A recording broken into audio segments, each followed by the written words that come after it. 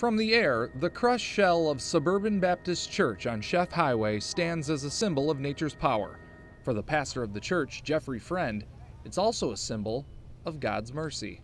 If we had it been Sunday morning, I shudder to think what would have happened. So that's the reason I'm not upset, because the Spirit of God informed me, be prayerful and be thankful because it wasn't Sunday morning.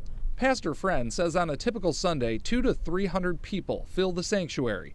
On Tuesday, he was inside his house just behind the church when the tornado hit. He offered up a frantic prayer.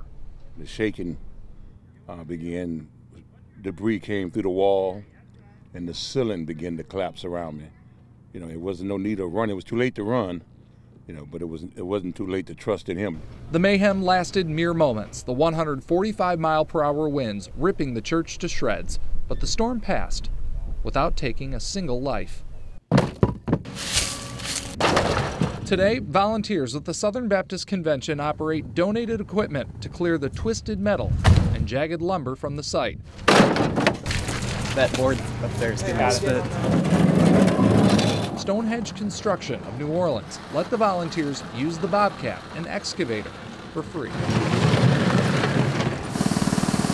In just a few days' time, all of the debris now sits in a large pile, with dozens of helping hands, many from other churches, clearing the inside of this church little by little. You gotta come.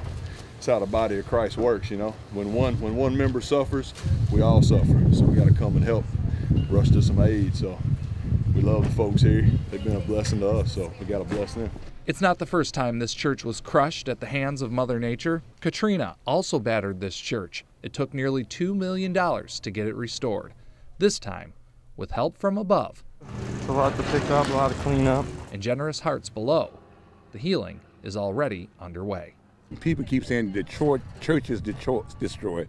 The church is destroyed. And I said, no, the building that had the church is destroyed.